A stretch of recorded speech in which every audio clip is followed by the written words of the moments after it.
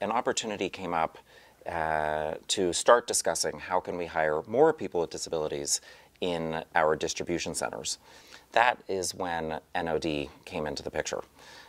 So we didn't really know where to get started. We knew that other companies had made progress in their distribution centers, but we didn't know what questions to ask. We didn't know what all of the ins and outs were. The big question that I asked NOD to think about was, how do we incorporate universal design throughout the entire facility?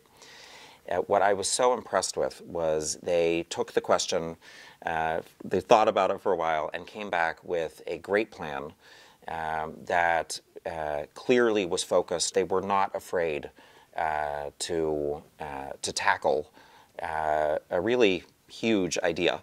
Again, I was just so impressed that they were able to tailor their plan to our specific needs.